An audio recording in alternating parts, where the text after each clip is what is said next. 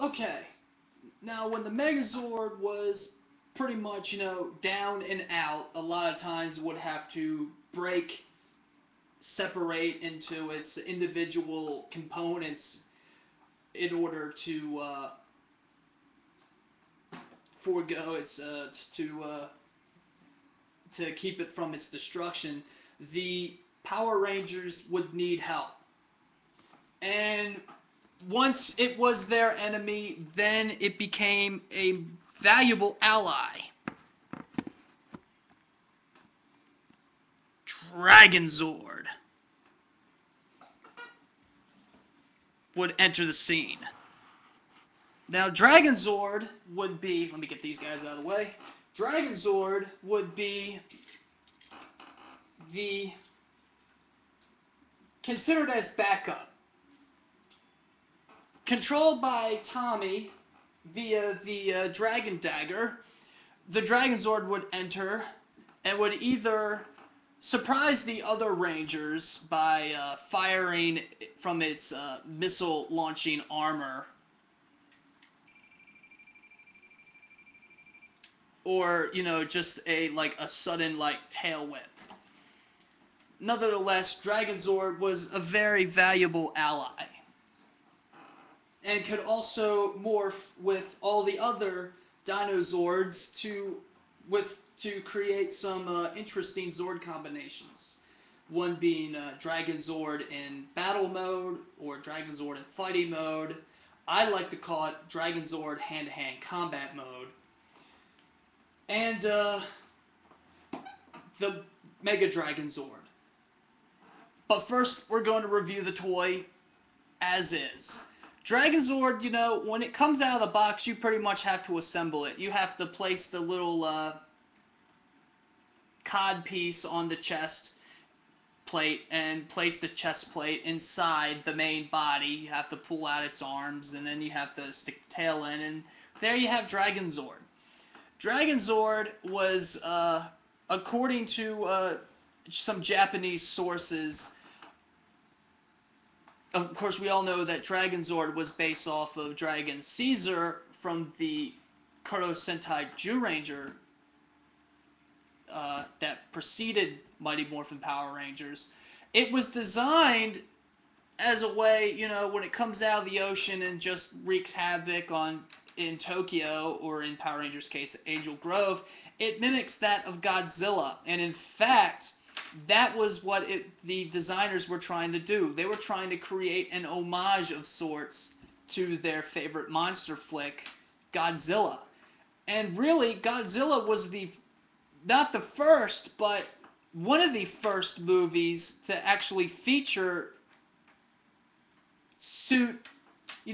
men in suits, wreaking havoc in a model city. So that was kind of cool.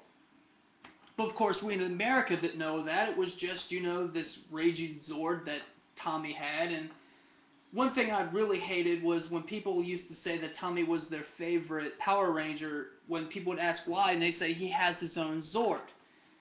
Well, that's bullcrap. All the Rangers have their own Zords. Every Ranger has their own Zord.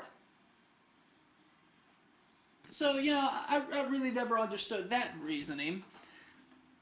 Tommy has his own Zord. Well, Tommy has the Dragon Dagger. Okay, well, Tommy has a Dragon Dagger and he plays melodies out of it. Okay, Tommy has a shield. Okay.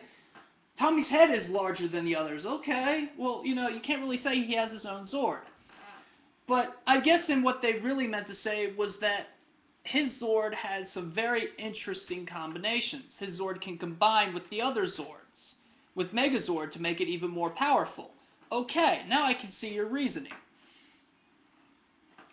But one thing that this toy does suffer from its Japanese counterpart is the addition of these little M's. Now, normally this doesn't bother me, but when you have the actual dragon insignia here, I guess it's a footprint, and not here, that kind of bothers me. And then when you have the lightning bolts on the feet, that kind of bothers me as well, because you think they could have... I know they weren't allowed to use the Z's, but you think they could have put like a generic Z, kind of like the generic M? That way it looks similar to the show. And I never understood why they put green here. It wasn't green in the show. Why add green there? I can understand adding green here because you want to get rid of that Japanese whatever, and I can understand the bolts here and here because you want to get rid of that, and I can kind of understand why you have black here instead of green, but why? That really didn't make any sense. The toy itself, getting back to the toy, is got a nice little ingenious design. I mean, you can actually pull and bend the tail so that it can actually stand up properly. The knees move, and that, of course, the arms move, and it's got swivel wrists, but of course that's all for the transformation. It does not move its head, but of course the Dragonzord in the show didn't have a movable head, and the jaw can open and close. It's got this little neat electronic feature. There's a switch on its back that you turn on, and got like this little strobe light effect along with this pulsating noise. That's kind of neat. It's got these huge feet that anchor the toy and keep it sturdy. This thing ain't doing nothing. It ain't going anywhere. And it's got vacuum metallized plastic and a gold trim, which just completes the ensemble. It's got some details, but once again, they're mostly on the feet. It's got like it's got individually molded toes. It's got like this little piston thing going on, but the rest are just like little wavy lines and such. Not really much detailed. Well, that's enough for Dragonzord in its regular mode. Let's bring out its first battle mode. What we want to do is we want to bring back our old friends Triceratops, Saber-toothed Tiger, and Mammoth, because that's what we're going to need. And what we do is we want to take the tail off, of course, split the Dragonzord right down the middle, take the chest plate out, put it back together. Got me so far?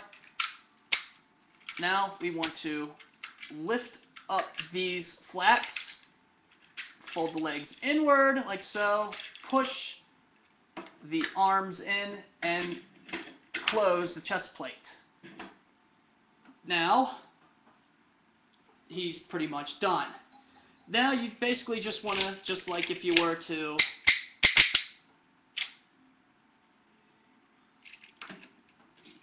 combine them in Megazord mode.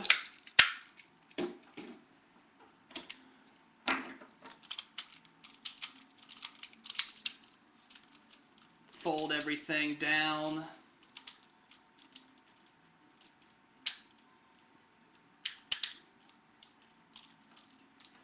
And these little tabs fit in here. And that actually closes up the Dragonzord's backside because he does not have a closable, he has a big gaping hole in the back. Then you just slide those on like so.